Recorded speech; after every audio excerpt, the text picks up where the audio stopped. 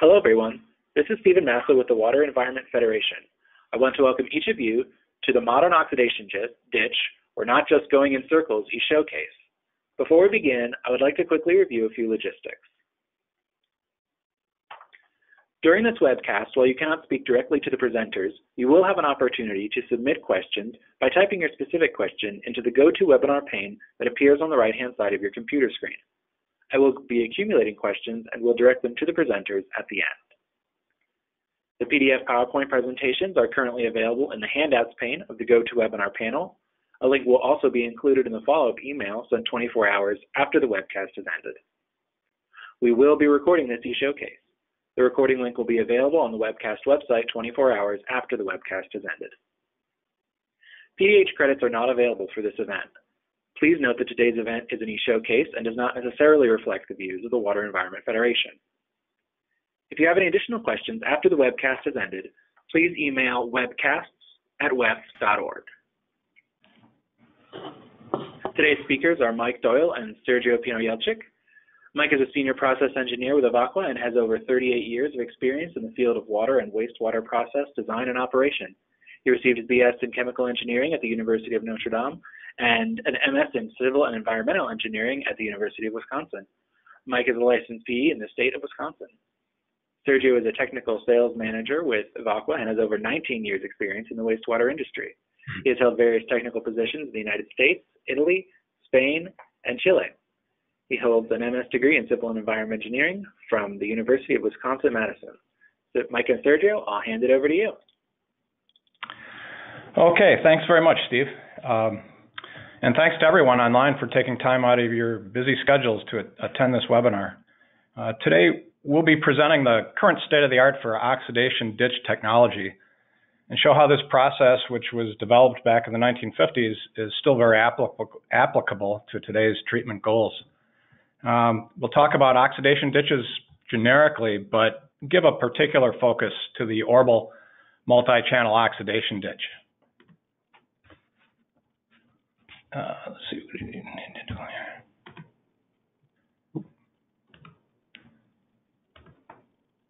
Okay, sorry for the technical difficulty. This is an aerial photo showing one of Evoqua's largest installations in Springfield, Illinois.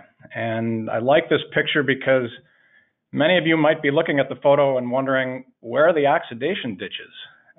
In fact, there are looped flow reactors in this picture, but the configuration is a little bit different than what a conventional oxidation ditch that you're used to seeing looks like. So we'll explain the configuration later on in the webinar. Before we look at where we are, let's look backwards a little bit at some of the history and review of the oxidation ditch technology. It was first used in Holland in the 1950s and as a result became known as the Dutch ditch.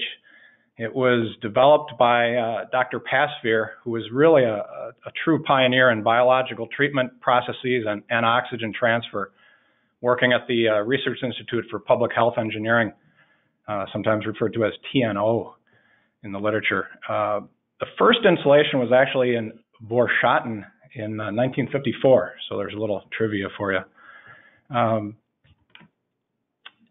Holland, much of Holland is actually below sea level, and as you might imagine, groundwater table is quite high, so these ditches tended to be very shallow, maybe 1.5 meters, 4 to 5 feet deep.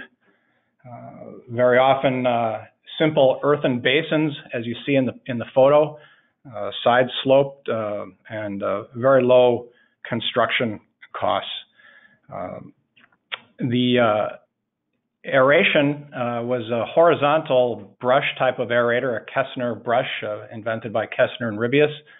And that horizontal brush or paddle would impart motion to circulate flow around the ditch, keep suspended solids, keep the solids in suspension, and provide aeration at the same time.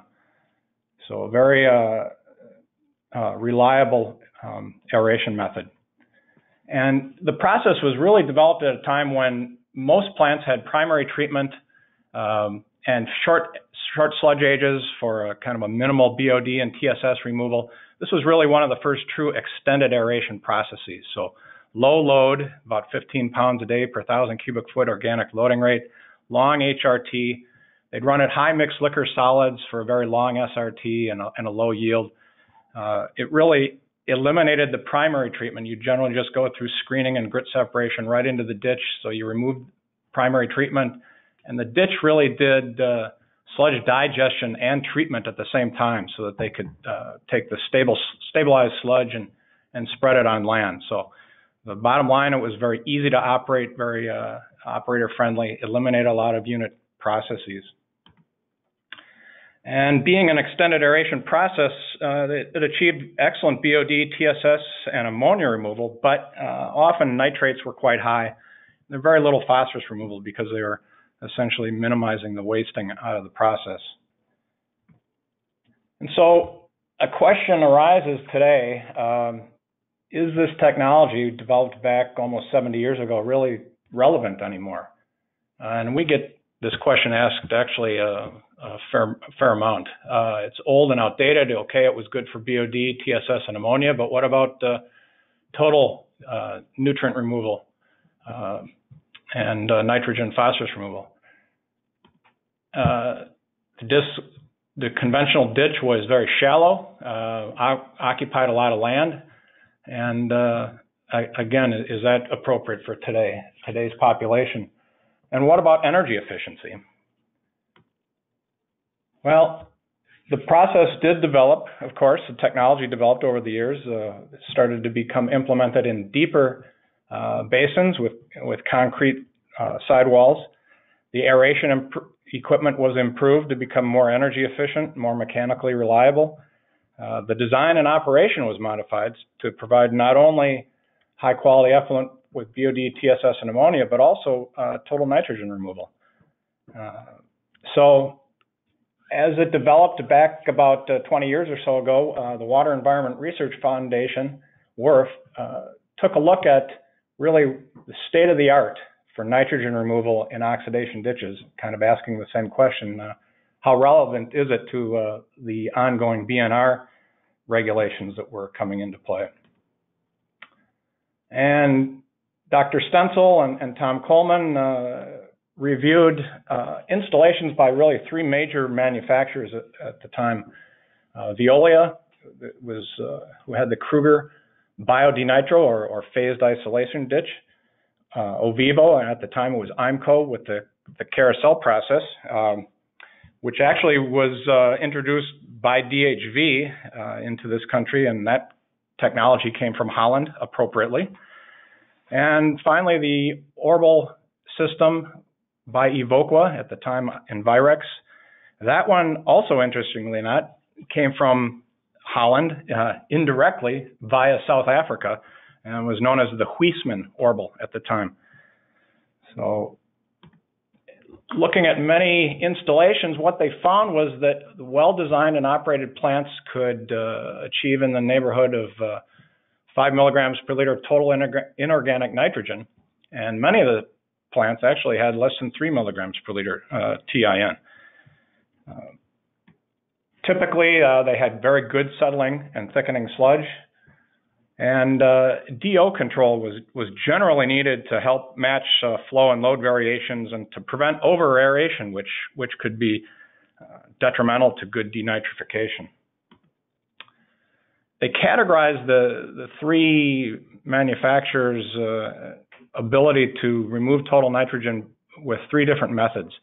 One was a control technology that was used by Kruger with the phased isolation ditch, in which flow is actually diverted from one reactor to another, running in series, the first ditch running as a denitrification process and the second ditch then running as your nitrification, and that flow would then be switched back and forth to alternate the denite and nite between the two ditches.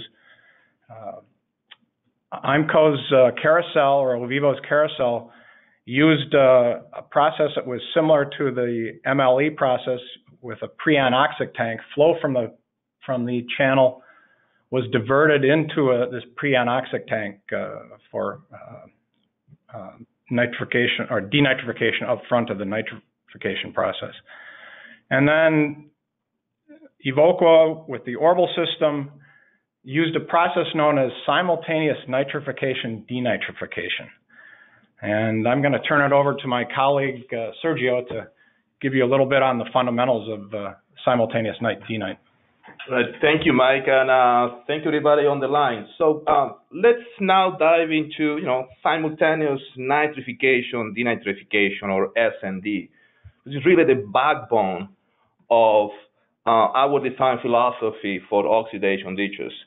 So I want to start with the fundamentals. I want to share the process, the fundamental behind the process, how we control it, and then later through this presentation, we will get into how we have implemented this S&D process with technology through oxidation ditches.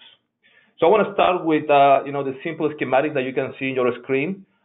Secondary treatment, very typical. You have an influent coming to a bioreactor, followed by a secondary clarifier, producing a secondary effluent.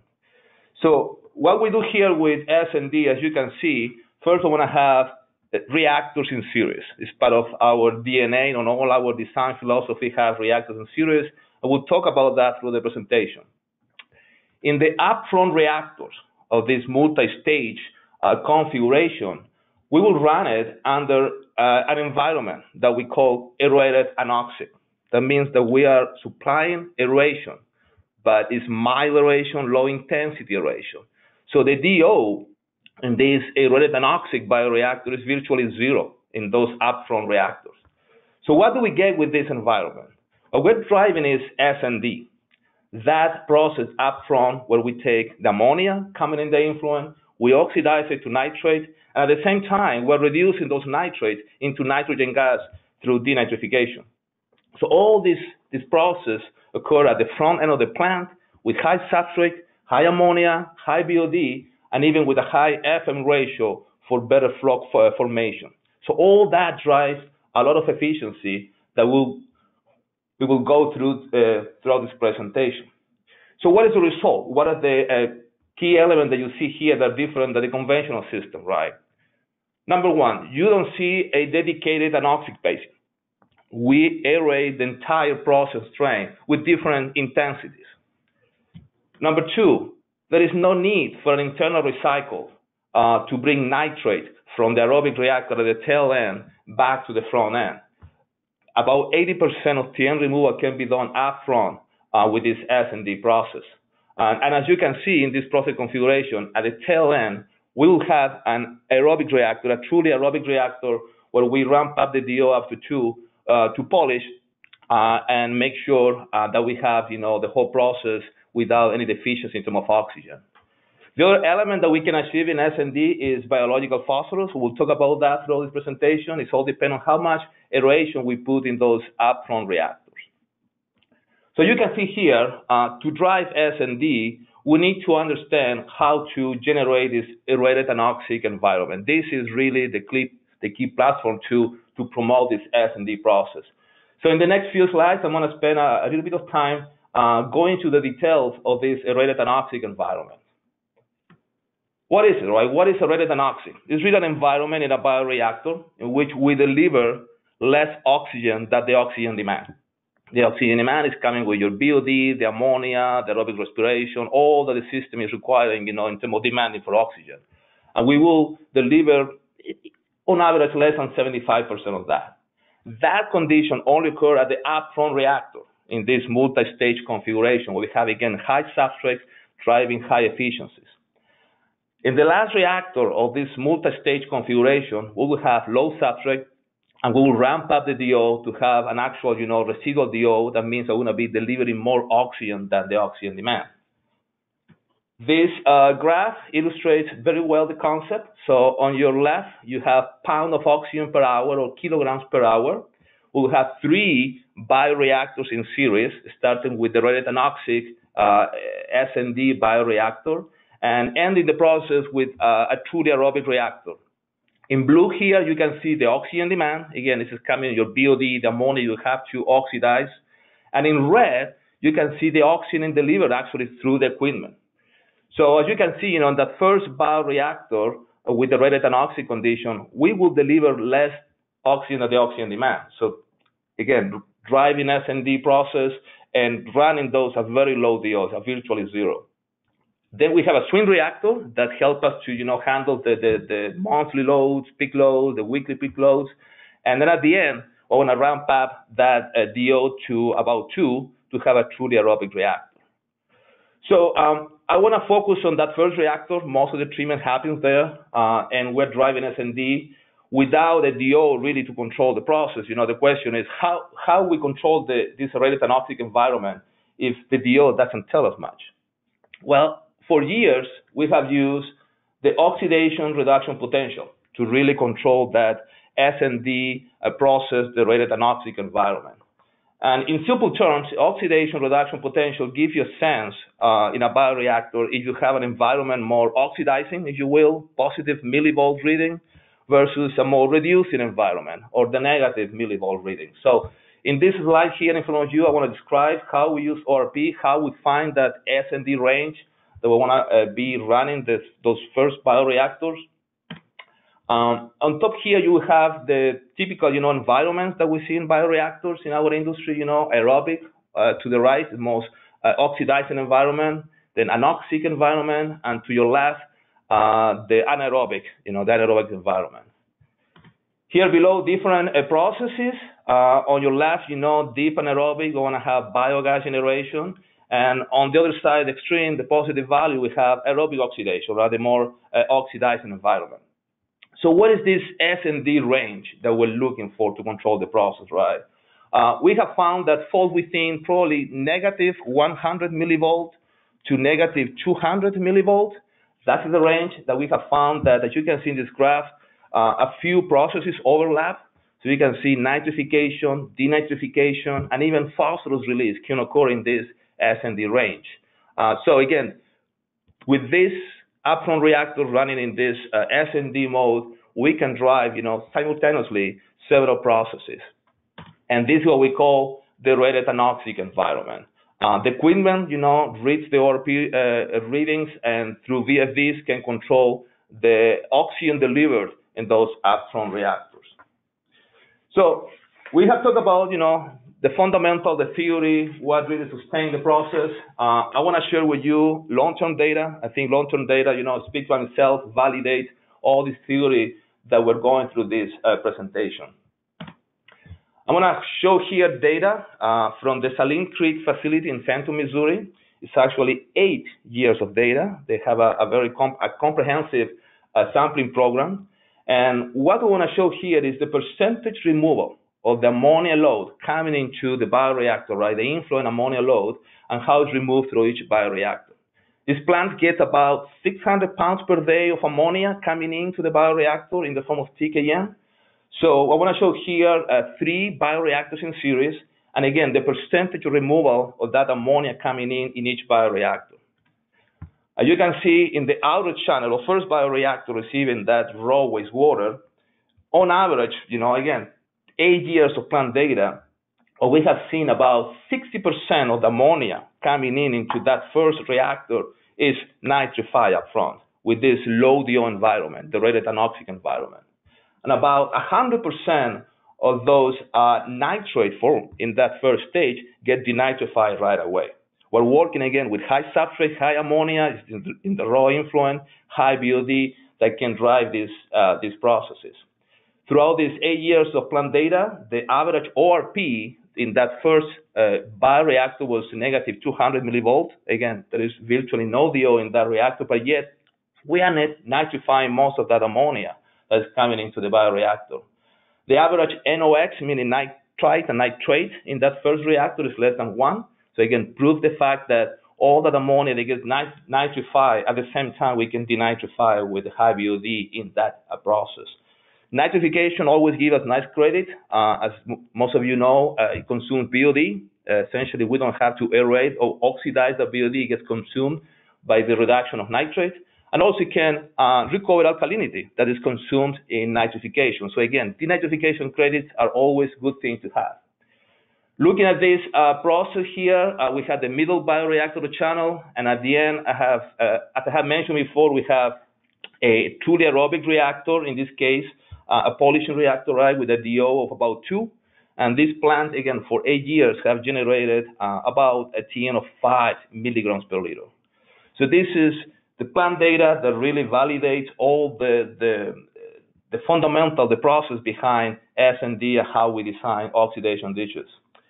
Now I want to move into the technology, how we have implemented, again, all this fundamental, the process into technology throughout the last probably 40 years. And I want to start with the Orval system. Mike mentioned that early on in the introduction. Really the foundation of all what we know, all what we have learned, experienced with oxidation dishes at Evoqua. It was introduced more than 40 years ago. It's a multi-channel oxidation dish operated in series. Again, the tanking series, part of the DNA, the backbone of our design philosophies. In this case, the outer channel, as you can see in this picture, is the classical configuration of the Orval reactor with concentric channels. The first channel, the outer channel, is the first reactor that gets that raw wastewater. It will be operated under the aerated anoxic environment, driving S&D. Typical flow for an Orval system, so far, we have seen most of our plants fall with less than 3 mgd probably. We have plants up to 25, 26 mgd. In terms of the depth of the tank, we can get down up to 16, almost 5 meters side water depth. And as I said, it's the foundation of all what we know about oxidation ditches. Over 800 installations, we have seen, I would say, virtually any condition that you can imagine. We have plants here in Wisconsin, fully nitrifying with water temperatures below 4 degrees Celsius. And on the other side of the spectrum, we have an Orval plant at the Dead Sea in Israel, in the middle of the desert with a mixed liquid temperature of 33 degrees Celsius. So again, a lot of experience, lesson learned that we implement now, in the modern oxidation ditches. So now I want to jump a little bit into the details, the mechanics of the Orval system. These are the pictures that I think most of you are familiar with. I want to spend just a few minutes talking about the internals. This is a plan view of a classical Orval system. In this case, we have 3 concentric channels. 3 is a typical number. We have done 2 channels, 3, 4, up to 5.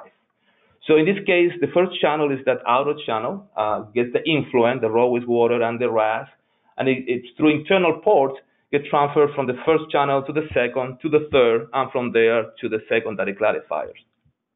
In terms of the process, you can see here that outer channel, again, the upfront reactor, is where we drive S&D. We have the aerated anoxic environment, virtually no DO. We control this through ORP. Then we have the swing reactor, and at the end, the truly aerobic reactor before going to the clarifiers. The key element here, and again, talking about technology that makes all this happen, is the Orval disk. And we'll talk about the Orval disk, how it has evolved throughout 40 years. But in essence, I can tell you our design philosophy always has been to produce an aeration that is very mild and low intensity. The Orval disk can deliver the aeration and also mixing in this configuration. So as I say, the Orval system has been the foundation of what we have done in the last 40 years with oxidation ditches. But at some point, we got challenged into apply this technology into rectangular tanks, right? Traditionally, and as Mike mentioned, it's been a racetrack, oval shaped oxidation dishes for many, many years. But in the 80s, we started getting into rectangular tanks, how we can really use all the fundamentals behind the Orval system, the Orval disk, the racetrack, S&D, and take that and put it in a rectangular tank. So in the next few slides, I'm gonna tell you the story, how we, again, created another alternative treatment based on the Orval system, but now that we can address rectangular tanks. So the first system I want to address is the vertical loop reactor system. The VLR system was introduced in 1986. And as you can see in these pictures, we don't have the classical oxidation dish here, right? Shape, the oval shape. Now we have rectangular reactors, always operated in series. We're still keeping the high circulation, the racetrack concept. I will show you that in a second. But this is the most innovative oxidation ditch that we have developed in terms of configuration for rectangular reactors. With this configuration, we can go deeper, up to 25 feet side water depth, or 7.6 meters. And we can certainly address larger plants because now we can reduce footprint, we can use common walls. In this case, our largest plant is about 40 mgd. so about 150, 160 MLD. So again, that was the first introduction of a true innovation in an oxidation dish industry with rectangular tanks. 12 years after this, we decided to keep, that innovation aspect, and we developed the Verticell system. So it's a step forward now, looking strictly at how to maximize aeration efficiency throughout the entire process train. And we developed something that we call it hybrid aeration. And we'll talk about that later, but essentially, we're combining the VLR system, mechanical aeration, the orbital disk up front, treating raw wastewater, followed by a second stage of treatment with fine bubble diffusers before going to the secondary clarifiers. So we'll go through the Verticell system, but I think, again, these two systems, the VLR, Verticell, are probably the most innovative advancement in oxidation ditches, just because we're changing, the shape of these tanks, and again, we can address larger plants. A little bit of the details, the mechanics. On this slide, you can see the vertical loop reactor, the VLR, again, rectangular tanks. We have a plan view on top and a section view at the bottom. Again, we're keeping the orbital concept here, so tank in series, the influent and RAS. We go through the first tank, a rated anoxic environment, low DO, S&D, and then we go to the swing reactor, and then finally a third reactor with a truly aerobic condition at DO of about 2, and then from there to the secondary clarifiers. At the bottom here, I think the most innovative aspect of this oxidation dish, if you will, it is the vertical loop. Essentially, there is a horizontal baffle. We're using the orbital disk to aerate and mix, generate that high circulation hydraulic pattern, right, to drive a completely mixed reactor in that first VLR. As I said before, we can get deeper with this configuration, up to 25 feet side water depth. And in terms of the basing width, it's about 30 feet or 9.1 meters. This also applies to the orbital process as well. So again, we're really taking the best of the orbital process, the S&D, aerated anoxic, and translating into a rectangular tank application.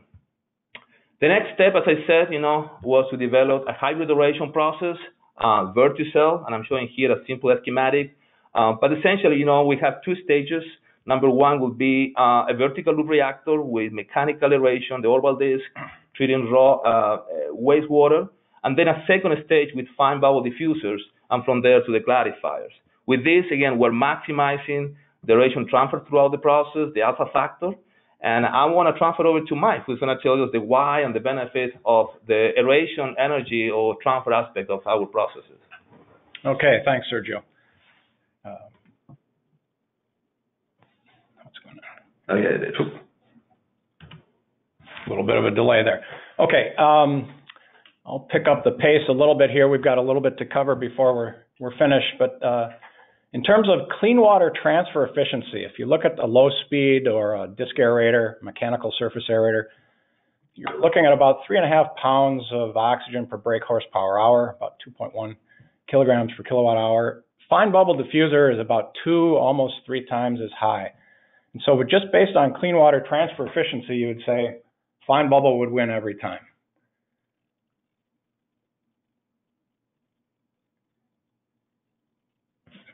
Okay, but we're transferring oxygen into dirty water, mixed liquor, and we need to make corrections to the clean water transfer characteristics. There's a number of them. I won't dwell on this in a lot of detail. You can review that offline if you're not familiar with it, but there's pressure and temperature corrections to be made to the saturation and the KLA. But the biggest factors are the operating DO, the alpha factor, which is the ratio of the mass transfer coefficient in wastewater to clean water, and a fouling factor. Let's look at DO first. Sergio mentioned the benefits, the process benefits of simultaneous night-denight in terms of nitrification and denitrification, but there's some very significant energy benefits as well. If you look at this graph, you can see that the higher the operating DO, the greater the increase in aeration power required to maintain that DO. So operating at 0 DO gives you the maximum efficiency of a device. If you operate at 2, you're losing almost 30%, or you're required to go about 30% more power for surface aeration. Diffused aeration, a little bit less, about 20%, but about 20 to 30% at the 2 DO. Dr. Michael Stenstrom at UCLA has done a lot of really good work on the alpha factor and fouling factor on fine bubble diffusers.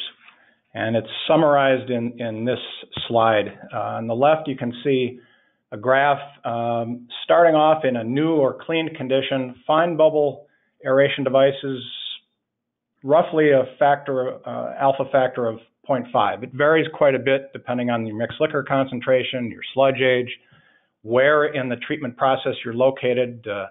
With the front of a long, narrow tank, it's going to be a lower alpha factor. At the back end, it's going to be higher, but very roughly in a 0.5 range. As time goes on, you can see after 1 or 2 years of operation, that alpha factor may drop to 0.4 or lower. Continue to go on without any cleaning, can be down around 0.3. And the picture on the right shows you a nice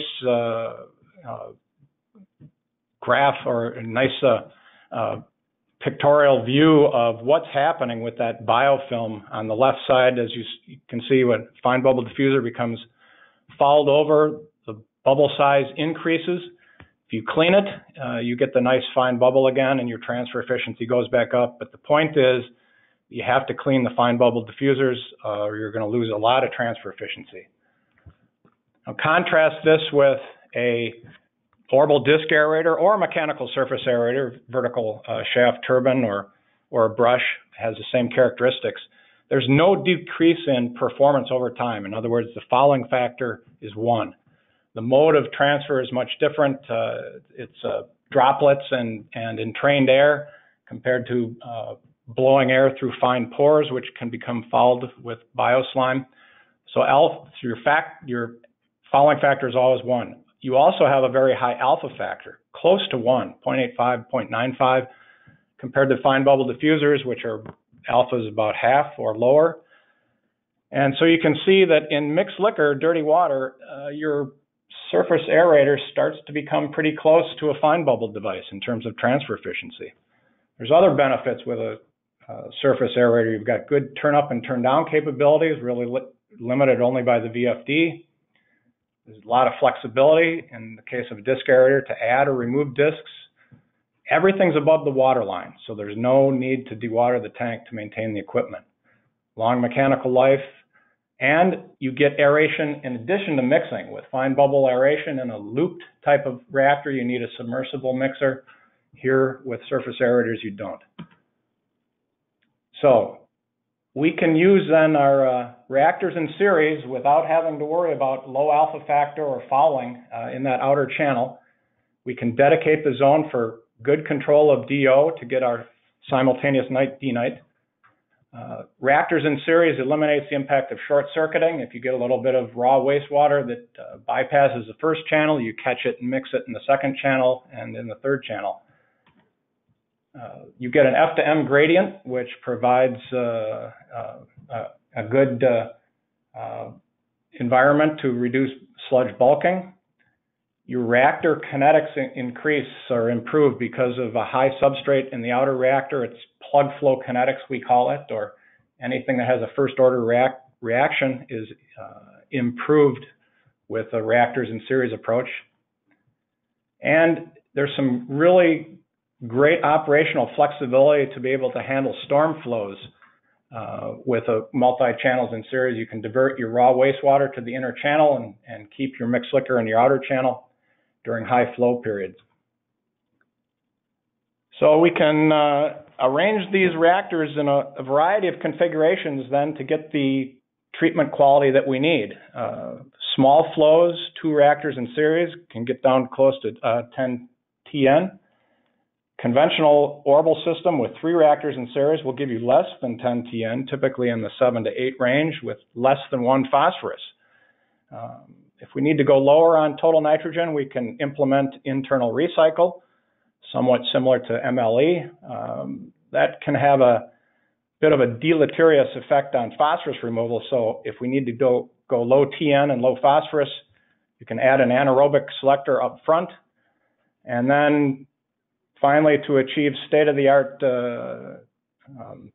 ENR, less than 3 TN, less than 1 milligram per liter, we can add a post-anoxic step as well to really get the state-of-the-art nitrogen and phosphorus removal. Okay, so the modern ditch then, we can get the treatment quality that we need in a very cost-effective and energy-efficient manner. But what about the old ditches that are out there?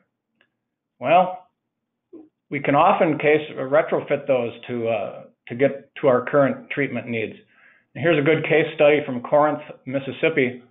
The original design was 3 parallel conventional single-channel oxidation ditches. These had the internal, the boat clarifiers, the interchannel clarifiers, brush aerators, and the challenge here was that the plant capacity needed to be increased from 6 to 8 MGD, and they had to now hit nutrient removal limits. And rather than building a brand new treatment plant, we were able to operate the 3 ditches now in series as an aerated anoxic type process that Sergio discussed, converted the old brushes to the efficient disc aerators, added circular clarifiers and got rid of the intrachannel boat clarifiers. And as a result, the first 2 years of operation at this plant have shown TN less than 6 milligrams per liter with less than 1 milligram per liter phosphorus on a consistent monthly basis without the addition of chemicals. Yeah, with that, I want to recap a little bit the model oxidation ditch presentation just to finalize this webinar today. Number one, we have a robust BNR treatment. I think we have proven, getting to TN, TP in the ENR level, enhanced nutrient removal, less than 3 TN, less than 1 phosphorus, all biologically speaking. The way how we do it here at Evoqua, right? As I said before, we promote this S&D process through the rated anoxic condition, ORP control. And I would like you to remember how we change the treatment profile for treatment plant, treating the majority of that ammonia or nitrogen up front, and then finally, at the end of the process, just polishing the whole treatment. We have denitrification credits. If we have S&D, denitrification will always occur. That means free BOD consumed and alkalinity recovered, as explained before. Part of this S&D process, right, help us to virtually eliminate internal recycles. There is no need to bring a nitrate from the tail end of the process to be denitrified at the front end. Up to 80% of that TN can be removed without an internal recycle. On the energy aspect, as Mike described, right, we are delivering the majority of this oxygen at low DO condition, those upfront reactors. And that drives significant, energy efficiency. And as you can see here, 20 to 30% less aeration energy is expected. Only at the tail end of the process is when we operate the bioreactor with a high DO. But again, most of that oxygen is delivered at the front end with low DO conditions. Tanking series is another part of our DNA on how we do oxidation ditches, provide flexibility and better storm flow management. And as I say in some point, right, we're always getting creative.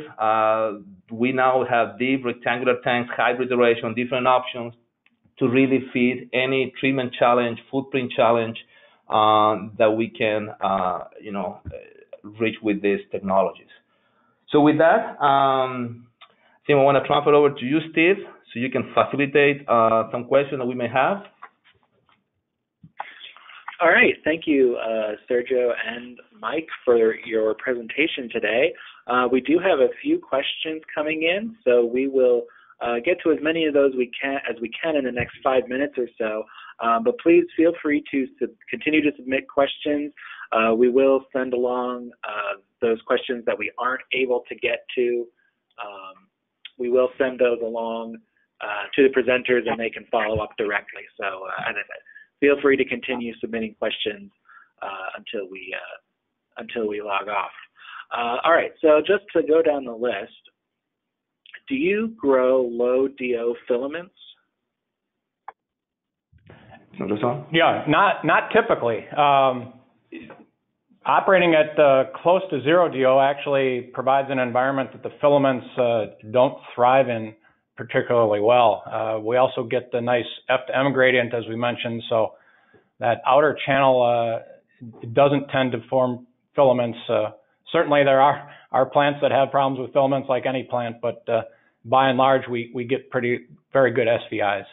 And remember, the final reactor is always a truly aerobic reactor, so we're making sure that there is not a whole, oxygen deficient condition throughout the process.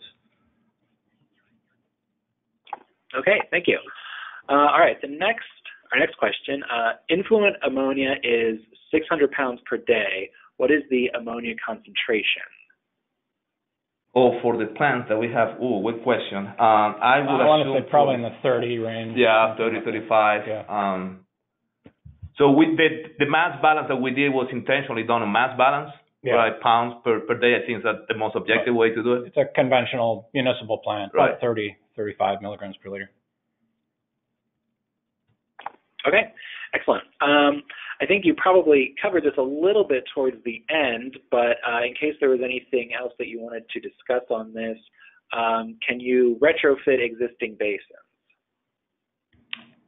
Well, as we showed, absolutely, and we do that quite a bit. There's so much existing infrastructure that, with the concrete being in good condition, the process really is quite adaptable and suitable for upgrade. All right, excellent. All right, in the VLR, how do operators clean the bottom half of the tank below the baffle?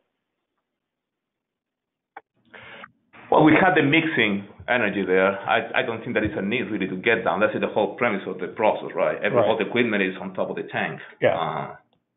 Yeah, for the most part, we try and maintain similar velocities in that 1 foot per second range above and below the baffle. So.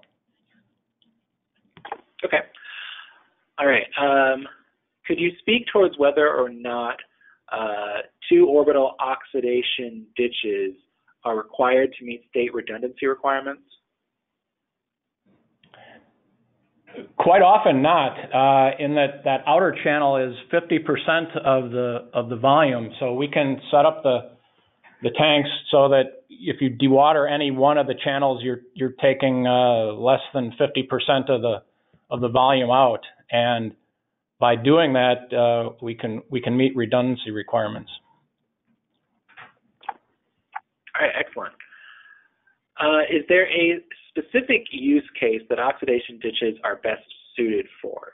For example, certain MGDs, certain wastewater strengths, certain climates, etc. They're versatile. I mean, we have shown, I guess, we can get to new plant, existing plant. Yeah. Low temperature full nitrification. I mean, for the orbital in general, I think somewhere in that 3 MGD range is, 0.5 to 3 is sort of a nice sweet spot. For the VLR, we've gone much bigger, up to 30 or 40 MGD. Yeah. Temperature-wise, we've operated at anywhere from the extremes of Wisconsin or northern Minnesota to the high temperatures of the Dead Sea areas, as Sergio has mentioned. So it's broadly applicable temperature-wise. Yeah, municipal plant, also some industrial plants that we have. Right. All right, excellent, thank you. Okay, how do you balance low DO in the first channel with the mixing energy needed to keep the settling velocity up? That's a great question. The configuration of the ditches and the mixing efficiency of the disc aerator really go hand in hand, and we're able to mix that outer channel typically with 1 horsepower, 100 to 200,000 gallons of volume can be mixed with a single horsepower. So we have very, very good turn down capability. We can match a very low load and keep a good aerated anoxic environment with very little energy. All right. I think we have time for 1 or 2 more questions. So which reactors and flow rates are needed for the internal recycle? Can you expand on what is required for the anaerobic selector? So the internal recycle, I guess, nitrate, right? Right. So I think, when we have a very low TN limit to meet, then we will use some of the internal recycle, probably 200 or 300 Q. Right, right. from the last reactor back to the rated anoxic reactor. Correct. We also have a variation of a passive baffle that we, again, use it at high circulation, the hydraulic process. We have a passive baffle that can connect, let's say, the inner channel with the middle one, right? Or the middle to the outer. Right. That's a way that we can, avoid pumps. There is some limitation on how much we can divert, but it's another option.